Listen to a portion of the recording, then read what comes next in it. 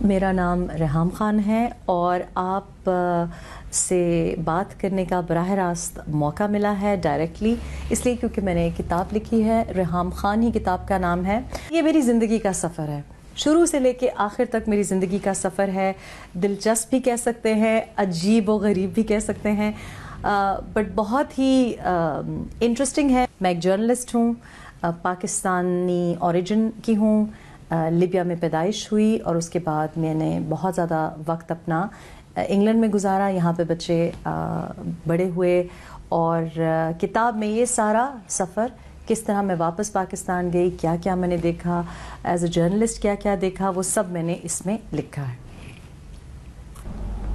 بڑا لمبا پریچے دیا ریحام خان نے، لیکن ان کا ایک پریچے یہ بھی ہے کہ پاکستان کے پردھان منتری عمران خان کی یہ دوسری بیوی رہی تھی اور ان کا ان سے طلاق ہو گیا تھا۔ آپ نے کبھی سوچا تھا کہ عمران خان پاکستان کے پردھان منتری بنیں گے، اور اگر آپ شادی میں ہوتی تو فرسٹ لیڈی ہوتی؟ جب میں ان کے ساتھ تھی تو اس وقت تو ہمیں یہ لگتا تھا کہ ان کو یقیناً وزیر اعظم بنانا چاہیے، لیکن چانسز نہیں لگتے تھے، اس لیے کیونکہ وہ شادی کرنے سے پہلے اور شادی کے جو پہلے کچھ دن تھے تو اس میں مجھے لگا کہ یہ جو کرنا چاہتے ہیں ان کو کرنے نہیں دیا جائے گا، یعنی وہی جو ہم سپیچز میں سنتے ہیں۔ لیکن جب طلاق ہوئی اور جن حالات میں طلاق ہوئی، اور اس سے پہلے کچھ مہینوں میں جو میں دیکھ رہی تھی، اپریل کے بعد سے مئی جون جولائی میں جو میں دیکھ رہی تھی وہ صحیح نہیں لگ رہا تھا۔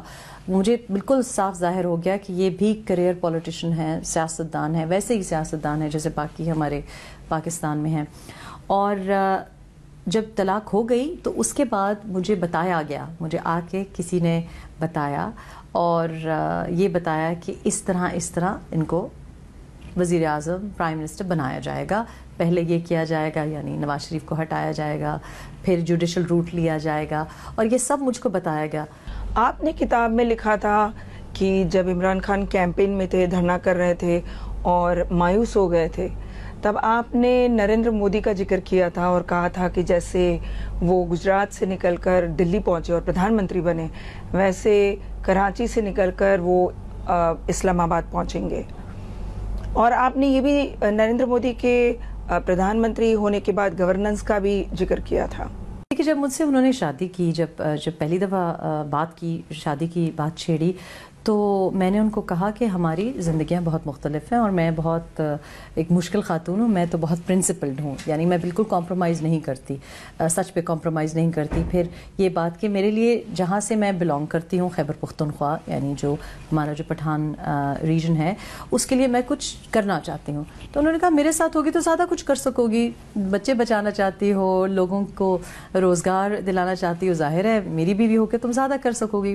بیچ میں پھر دھرنا شروع ہو گیا، اور دھرنا جب فیل ہو گیا تب ہم نے نکاح کیا 31 اکتوبر 2014 کو، 31 اکتوبر۔ تو میں نے obviously بہت ڈپریس تھے، بہت ٹوٹے ہوئے تھے، تو میں نے ان کو بار بار کہا، میں نے کہا دیکھیں آپ ایک ہیرو ہیں، تو ضروری نہیں ہے، پرائم منسٹر تو بڑے آئے گئے، جو پرائم منسٹر رہے ہیں، جمالی صاحب پرائم منسٹر رہے ہیں، پرائم منسٹر تو یہ بھی 3 دفعہ بن چکے ہیں نواز شریف، لیکن آپ کے پاس ابھی موقع ہے، آپ کے پاس ایک صوبہ ہے، وہاں پروف کریں، جس طرح نریندر مودی نے 10 سال چیف منسٹر رہے۔ There's a process۔ آپ نے کتاب میں ذکر کیا ہے کہ عمران خان سے جو آپ کی پہلی ملاقات تھی وہ بہت پلیزنٹ نہیں تھی، آپ کو وہ روڈ، انسینسٹیو نظر آئے تھے، آپ کی فرسٹ امپریشن اچھی نہیں رہی، اس کے باوجود بھی آپ کی شادی ہو گئی۔ ایسی کیا بات تھی جو آپ کو شادی کے بعد میں پتہ چلی؟ دیکھیے، باہر سے جب ہم دیکھتے تھے، جب انگلینڈ میں ہم رہتے تھے پہلے، تو ہم دیکھتے تھے کہ کرکٹ کی وجہ سے لوگ ان سے بڑا پیار کرتے ہیں، ایسٹ افریقن بھی کوئی ہے، ویسٹ انڈیز سے ہے کوئی، انڈین کوئی لوگ ہیں، سب ان سے پیار کرتے تھے۔ تو جب انہوں نے پالیٹکس کا آغاز کیا تو سب لوگ ان سے بڑا امیدیں لگائے ہوئے تھے۔ تو میں ہمیشہ لوگوں سے آرگیو کروں کہ دیکھو بیوی سے اتنی بدتمیزی سے بات کرتا ہے، اس زمانے میں جمائمہ سے شادی ہوئی تھی، تو میں کہتی تھی بہت ایروگنٹ ہے، بہت روڈلی بات کرتا ہے۔ ظاہر ہے اس وقت میری شادی بھی آلموسٹ اسی قسم کے شخص سے ہوئی تھی، تو مجھے وہ باتیں اچھی نہیں لگتی تھیں کہ ٹی وی پہ اس طریقے سے بات کی جائے، اور پھر 10 قدم آگے چلتا ہے بیوی سے، تو اس قسم کی باتیں ہم میڈیا پہ بھی دیکھتے تھے، اور میں فین نہیں تھی، تو یہ ان باتوں پہ میرے اختلافات ہوتے تھے۔ تو میرا امپریشن یہ تھا کہ اچھا ٹھیک ہے، روڈ ہے، ایروگنٹ ہے، لیکن تھوڑی سی انا ہے، لیکن میرا خیال تھا کہ سچا ہے. یہ سب لوگ کہتے تھے کہ سچا ہے, آنیسٹ ہے, کرپٹ نہیں ہے. تو ہم نے سوچا کہ اسپورٹس مین ہے, اسپورٹس مین کتنا کتابیں پڑھتے ہوں گے, کیا ان کو نالج ہوگی, ظاہر ہے تھوڑا سا گائیڈ کر دیں گے. تو شادی سے پہلے میری یہ سوچ تھی کہ شاید یہ سمجھتے نہیں ہیں چیزوں کے بارے میں, چونکہ سیلیبریٹی ہیں, سیلیبریٹی کی لائف ہی ڈفرینٹ ہوتی ہے. تو اگر ان کو کوئی پیار سے اور سنسیئرلی اچھی نیت سے سمجھائے گا کہ دیکھو یہ ہو رہا ہے, کرپشن ہو رہی ہے, یا یہ ایسے نہیں ہونا چاہیے, تو یہ سمجھ جائیں گے. بیوی سے زیادہ کون سنسیئر ہوگا. لیکن جب شادی ہوئی تو مجھے پتا چلا کہ نہیں, نہ سمجھ وہ نہیں نکلے, آپ نکلی. بالکل. آئی تھاٹ کہ میں بالکل نہ, کیونکہ میں نے ووٹ بھی ڈالا اور میرا خیال ہے وہ نہ سمجھی تھی. بہت سے لوگ ابھی تک نہ سمجھ ہیں, ابھی تک لوگ مجھ کو غلط سمجھتے ہوں گے. خیر یہ تو پتی پتنی کی بات تھی. عمران خان بھارت میں بھی لوکپریہ تھے اور ہے بطور کرکٹر کے. اب وہ پردھان منتری بنے ہیں, اور جو بھارت اور پاکستان کے بیچ کے رشتے رہے ہیں, آپ کو کیا لگتا ہے کہ عمران خان اب پردھان منتری بننے کے بعد میں جو بھومکا بدل گئی ہے, کہاں کھڑے؟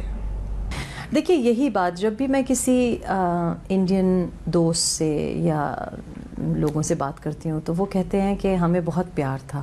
ایز اے کرکٹر آبویسلی بڑی اچھی ان کی پرفارمنس رہی ہے. ہی از the world's best all rounder, یہ تو اس میں تو کوئی دو رائے نہیں ہے. تو اور آف کورس ایسے بھی خوش شکل سمجھے جاتے تھے, تو لوگ بڑا ان سے مطلب فین فالوئنگ بہت زیادہ تھی. آپ جب وہ جو سٹانس لیتے ہیں, فار ایگزامپل 3-4 دن الیکشن سے پہلے انہوں نے بلہ گھماؤ بھارت بھگاؤ اس قسم کے جب استعمال کرتے ہیں, اور ابھی تک ان کے دوست ہیں. اور اس کے علاوہ جو یہ ایک جو ریلیجن کارڈ کو استعمال کیا ہے, تو لوگ جو ان کو جانتے ہیں وہ اوور نائٹ جب یہ دیکھتے ہیں کہ کبھی ادھر کمپس کبھی ادھر کمپس کی سوئی ہلتی رہتی ہے, تو لوگوں کو مایوسی ہوتی ہے. اور میرا یہی سوچنا تھا کہ ایک دن اگر انہوں نے اپنے کو سدھارا نہیں تو لوگ ان سے پیار نہیں کریں گے, لوگوں کے سامنے ان کی اصلیت ایکسپوز ہو جائے گی. تو وہ میں نہیں چاہتی تھی. اینڈ آئی انیشلی تھاٹ کہ شاید نہ سمجھ ہیں, لیکن وہ نہ سمجھی نہیں تھی. میں نے یہاں لندن میں کچھ پاکستان کے لوگوں سے بات چیت کی, تو انہیں پردھان منتری عمران خان کی کچھ باتیں بہت پسند آ رہی ہے. ان کی سمپلسٹی کی بات, خرچہ کم کرنے کی بات, سادے گھر میں جانے کی بات, یہ ساری باتیں اپیل کرتی, ایمانداری کی بات کرتے ہیں. وہ ساری باتیں اب پاکستانی کو بہت اپیل کر رہی ہے. دیکھیے بات تو اپیل کرتی ہے. آپ نے کہا کہ شادی کیسے کی, اب نہ سمجھی میری یہ کہ ایک بندہ آپ کو پتا ہے کہ ایکچولی آپ کے ٹائپ کا نہیں ہے, لیکن وہ بات اتنی میٹھی کرتے ہیں, لیکن وہ یوں اگر آپ جس قسم کا شخص بیٹھا ہوتا ہے اس طرح کی بات کرتے ہیں. تو انہوں نے بڑی پہلے پرکھ لیا کہ اس کے ساتھ تو کوئی ایسی بات نہیں چلے گی کہ مجھ سے مجھے جب انہوں نے کیا کہتے ہیں پٹایا, تو جو الفاظ استعمال کیے وہ بالکل میرے ٹائپ کے تھے. وہ یہ نہیں کہا انہوں نے کہ جو باقی لوگوں پہ شاید آزمائے ہوں, مجھے وہ سمجھ گئے کہ یہ تو اس کو اس طرح سے ہینڈل کرنا ہے کہ دیکھو خیبر پختونخوا میں مجھے تمہاری ضرورت ہے, دیکھو یہ کام تم کروانا چاہتی ہو. تو اسی طرح سے جب وہ اسپیچز دے رہے ہیں, دھرنے کی بھی اسپیچز لوگ ان کی پسند کرتے ہیں, بولتے تو وہ بہت اچھا ہے, بڑا ایکسپیرینس ہو گیا. جب پہلی اسپیچ دی تو لوگوں کو بڑی پسند آئی کہ کتنی اچھی باتیں کر رہا ہے. تو یہ باتیں جو امیج کے ساتھ جس کا تعلق ہے, یا جو اسپیچ میں میٹھی میٹھی باتیں کرتے ہیں, وہ لوگوں کو بڑی اچھی لگتی ہیں. مسئلہ یہ ہے کہ پھر وہ اس بات پہ قائم نہیں رہتے. دوسرے دن ہی آپ کو پتہ چل جاتا ہے کہ 3 کمروں میں تو نہیں ہے, ہیلی کاپٹر استعمال ہو رہا ہے, بنی گالا سے واپس آ رہے جا رہے ہیں. تو ابھی تک مجھ کو شرمندگی ہوتی کہ کیوں ایسے, کیونکہ لوگ دیکھ رہے ہیں, اب تو ایکسپوز ہو رہے ہیں. آپ کی باتوں سے لگتا ہے کہ عمران خان پاکستان کے سفل پردھان منتری بننے کے قابل نہیں ہے, یا بن نہیں سکتے ہیں؟ دیکھیں پاکستان جس طرح کی نہج پہ پہنچ آیا ہے, جس موڑ پہ ہم کھڑے ہیں, اس کے لیے ہمیں بہت سنجیدہ لوگوں کی ضرورت ہے, سیریس لوگوں کی ضرورت ہے. اور جو ناٹ اونلی کہ عمران گورننس کے بارے میں ذاتی طور پہ جانتی ہوں, ایک تو ان کو کچھ معلوم نہیں ہے, دوسرا وہ سیریس نہیں ہے, ان کا انٹرسٹ نہیں ہے. اور سب سے بڑا جو کرٹیسزم یہ ہے, جو کہ میں بحیثیت ایک بیوی کے نہیں کری, سب لوگ یہ جانتے ہیں کہ جو پارٹی ہے وہ پراپر پارٹی نہیں ہے. آپ ریسٹورینٹ بھی ایک اکیلا بندہ نہیں چلا سکتا, آپ کو نیچے سٹاف چاہیے ہوتا ہے, آپ کو پھر ایک مڈ ٹیئر چاہیے ہوتا ہے, ان کا کوئی نہیں ہے. اور جن کمپرومائزز سے یہ یہاں پہ پہنچ گیا ہے, فار ایگزامپل جن لوگوں کو انہوں نے ٹکٹیں دی ہیں, ان سب کو پھر ان کو جگہ دینی پڑے گی. اب یہ وہی اسٹیٹس کو کے پولیٹیشین ہیں جن کے بارے میں یہ دھرنے میں کھڑے ہو کے کہتے تھے کہ اسٹیٹس کو کے میں خلاف ہوں. تو جو 80 سال کے 90 سال کے لوگوں کو آپ لے کے آئے ہیں, جو بھٹو صاحب کے ساتھ تھے, جنیجو کے ساتھ تھے, مشرف کے ساتھ تھے, PMLQ کے ہیں, آج وہ آپ کے ساتھ کھڑے ہیں تو کیسا یہ کون سا اسٹیٹس کو انہوں نے توڑا ہے, اور اس کے بعد بات کرنا کہ سمپلسٹی کی بات کرنا. آپ کی بات سن کر لگ رہا ہے کہ عمران خان پاکستان کی آرمی کے نمائندے ہیں, وہ موقع آنے پر طالبان سے سمجھوتا بھی کر سکتے ہیں, اور جو کٹر پنتھی جماعت ہے پاکستان کی ان پر حاوی ہو سکتی ہے. یہاں تک کہ ماڈرن وچاردھارا کے پردھان منتری جو عمران خان ہے, ان کی پتنی برقعے میں نظر آ رہی ہے. وہ تو کر چکے ہیں, یہاں تک وہ پہنچ ہی نہیں پاتے. مطلب ہم نے کیا دیکھا ہے, ہم نے پچھلے 1 سال سے زیادہ ہو گیا کہ جب پیناما کی ڈیسیجن بھی آئی. اب یہ پیناما کی ڈیسیجن نہیں ہے. اگر آپ نے کسی کو کرپشن میں پکڑنا ہے تو آپ پکڑیں اس کو, آپ بھاری اس کے اوپر فائن لگائیں اور اس کو کرپشن پہ پکڑیں. آپ نے ایک ٹیکنیکلٹی پہ پکڑا ہے اس کو, یعنی کہ وہ کسی وقت بھی اوور ٹرن بھی ہو سکتی ہے. کیوں اتنی ہلکی پھلکی آپ نے ایک لوپ ہول رکھا ہے؟ اور عمران کو آرمی لے کے آئی ہے, عمران کو کافی کمپرومائزز پہلے سے کروا کے لے کے آئی ہے. یہ بیک گراؤنڈ سے کیا لگتا ہے کہ آنے والے دنوں میں بھارت پاکستان کا نریٹو کیا رہے گا؟ دیکھیں, مجھے تو بہت زیادہ تشویش ہے, اس لیے کیونکہ ایک امیج جو سب کا بنا ہوا ہے دنیا میں اس وقت, آپ کو دیکھ رہے ہیں کہ یونائٹڈ اسٹیٹس کا جو پریزیڈنٹ ہے وہ بھی بہت ہی ریڈیکل باتیں کرتا ہے, وہ بھی بہت سخت باتیں کرتا ہے, اس کی بھی ایک بڑی سخت سٹانس ہے ایران کو لے کے, ٹرکی کو لے کے, پاکستان کے ساتھ بھی انہوں نے کس طریقے سے وہ کیا. اچھا, پھر اس طرف ایردوغان بھی آپ کو نظر آتے ہیں کہ ان بینڈنگ ہے, وہ کہتے ہیں میں ریجڈ ہوں, میں نہیں بینڈ کروں گا. ایران کا سٹانس تو ہمیں سالوں سے پتہ ہے. پاکستان میں بھی ایک ریجڈ بندہ جب آ جاتا ہے اور جس کو ایک اسلامسٹ ٹھپا دیا گیا ہے, میں ٹھپا دیا گیا ہے اس لیے کہہ رہی ہوں کیونکہ وہ ہیں نہیں, جو میں نے دیکھا ہے وہ ایسے ہیں نہیں. میں نے ان کو, جس کو آپ پریکٹسنگ مسلم کہیں, ویسا دیکھا نہیں ہے. تو اس نے وہی کرنا ہے جو کہ اوپر سے آرڈر آئے گا. اور ظاہر ہے, دیکھیں آرمی کو آپ بلیم نہیں کر سکتے, بیکاز آرمی کا تو کام ہی جنگ کرنا ہے. یہ تو پولیٹیشین ہوتا ہے جو پالیسی بناتا ہے. آپ نے بڑی ہمت سے ایک بات کا ذکر کیا ہے کہ عمران خان کے ڈرگ ابیوز کا. ان کی پلے بوائے کی امیج تو رہی ہے اور سننے میں بھی آتا تھا, لیکن یہ بات پہلے سامنے آئی ہے, کبھی سنی نہیں. نہیں, میرا خیال ہے پاکستان میں سب کو پتا ہے. میں نے ایسا کچھ نہیں, جو ڈرگ ابیوز کے بارے میں بات لکھی ہے پاکستان میں سب کو یہ بات معلوم ہے. پاکستان میں سب سے مراد وہ کہ جو جیسے میڈیا میں جو لوگ ہیں, جو پولیٹیکل ارینا میں ہیں, جو ان کا جو سرکل ہے, جو کہ بہت چھوٹا سا سرکل ہے, ایلیٹس سرکل. لیکن مجھے نہیں پتا تھا, اور مجھے انہوں نے شادی سے پہلے یہی کہا کہ تم صاف ستھری ہو تو مجھے بھی صاف کر دو گی. تو ایکچولی میں نے کتاب میں اس لیے لکھا ہے کیونکہ یہ وہ عاشقی 2 ٹائپ سٹوری ہے کہ کوئی عورت بھی چاہے ماں ہو, بہن ہو, بیوی ہو, خود نہیں ٹھیک کر سکتی. آپ کو ایکچولی پروفیشنل ہیلپ کی ضرورت ہوتی ہے, اور پرٹیکولرلی جب اتنے سالوں سے آپ انوالوڈ ہوں. اور ظاہر ہے کہ کوئی انسان ہوش ہی میں نہیں ہوگا تو وہ کیسے صحیح فیصلہ کر سکتا ہے. پھر ان ڈرگس کے ساتھ پیرانویا ایسوسیٹڈ ہے, یعنی شکی مزاج ہونا, غصہ آ جانا, بھول جانا, باتوں کا بھول جانا. رات کو ایک بات کرتے تھے, صبح ان کو معلوم نہیں ہوتا تھا, مانتے نہیں تھے کہ یہ بات ہوئی ہے. 12 لوگوں کے سامنے بات کی ہوتی تھی کہ میں نے نہیں کہی. تو یہ چیزیں بہت امپورٹنٹ ہیں. دیکھیں پرائم منسٹر کی جو پوزیشن ہے وہ کوئی یہ کوئی کرکٹ کی گیم بھی نہیں ہے. دس از ویری سیریس ایشو. ایک بات میں نے جو نوٹ کی وہ یہ کہ عمران خان جب بھی مایوس ہوتے ہیں, ڈپریس ہوتے ہیں, تو وہ کسی پیر کی صلاح لیتے ہیں. آپ سے شادی کی بات بھی پیر کی صلاح سے کی, طلاق کی بات بھی پیر کی صلاح سے ہی. اور ہم نے سنا ہے کہ جو اب جس شادی میں وہ ہے, جس نکاح میں ہے وہ بھی پیر ہے. اسی کی ایک ایکسٹینشن. جب رشتے کی بات کی انہوں نے, تو انہوں ایک طرف آپ نے کہا کہ وہ بالکل اسلامک نہیں ہے, ریلیجس نہیں ہے, لیکن سپرسٹیشن کا اسلام کے ساتھ کوئی تعلق نہیں ہے. We are very clear about that. یعنی دیکھیں, آپ کسی کے پاس اصلاح کے لیے جا سکتے ہیں, قرآن سمجھنے کے لیے جا سکتے ہیں, قرآن پڑھنے کے لیے جا سکتے ہیں, تفسیر کے لیے جا سکتے ہیں, لیکن آپ کو اگر کوئی مستقبل کا حال بتائے یا آپ کو کہے کہ یہ ٹوٹکا کرو, وہ اس کی اسلام میں اجازت نہیں ہے. یہاں تک کہ ہاتھ پڑھنے کی اجازت نہیں ہے. ابھی کل مجھے کوئی کہہ رہا تھا کہ مجھے لگتا ہے آپ منگلک ہیں. میں نے کہا ہم نہیں ایسی باتوں پہ بلیو کرتے. تو مجھے کہا آپ کی کنڈلی نکال کے دیکھتے ہیں. میں نے کہا نہیں, کیونکہ اجازت نہیں ہے. تو بات یہ ہے کہ یہ بہت کنسرننگ بات ہے کہ ایک بندہ جو کہ پرائم منسٹر ہے اور اب بہت سے لوگوں کا رول ماڈل ہے, یہ بات غلط ہے. تو اس کو اسلام کے ساتھ کنفیوز نہیں کرنا چاہیے. سپرسٹیشن کی تو گنجائش ہی نہیں ہے. پہلے جب رشتہ دیا انہوں نے تو مجھ سے انہوں نے اور کوئی سوال نہیں پوچھا, مجھے کہا کہ اپنی امی کی نام بتائیں, والدہ کا نام بتائیں. سوچا یہ عجیب انسان ہے. بعد میں مجھے پتا چلا کہ وہ والدہ کے نام کے ساتھ کچھ حساب کیا جاتا ہے. اچھا, ہماری بیچ میں انبن ہوئی تو جب انہوں نے معافی مانگی اور یہ کہ نہیں مجھے معاف کر دو اور یہ مجھ سے غلطی, تو مجھے کہا کہ وہ پیر نے نام کنفیوز کر دیے تھے, ایکچولی یہ ہوا تو اس وجہ سے مجھے وہم ہو گیا تھا, تو پیر نے تمہارے نام, تمہارے والدین کے نام کسی اور کے ساتھ مکس کر دیے تھے. تو میں نے کہا یہ کس قسم کی باتیں ہیں, ایک عمر کے شخص ہیں آپ کو تھوڑی سی عقل ہونی چاہیے.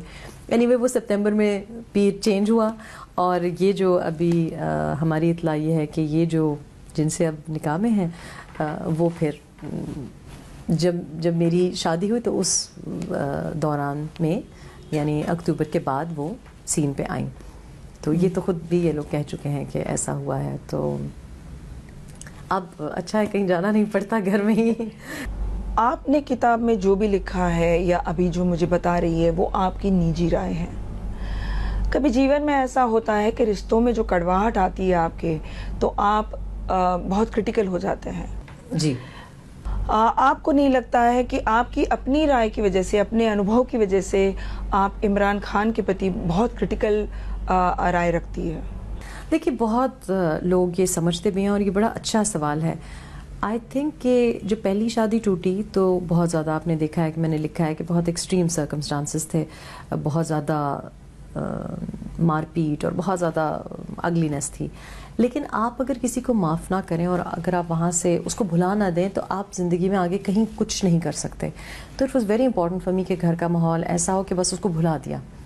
اس کے بعد جب عمران کے ساتھ طلاق ہوئی تو میرا خیال ہے کہ 2-3 مہینے میرے بڑے مشکل گزرے, بہت مشکل گزرے, کیونکہ لوگ بہت ان کے کہنے پہ بہت کچھ کہہ رہے تھے, عجیب عجیب باتیں کر رہے تھے کہ یہ زہر دے رہی تھی, یہ اسپائی تھی, عجیب عجیب قسم کی گندی باتیں کی گئیں. اور یہ وہ باتیں جو میں ٹی وی پہ کہہ سکتی ہوں, اور بھی بہت کچھ کہا گیا.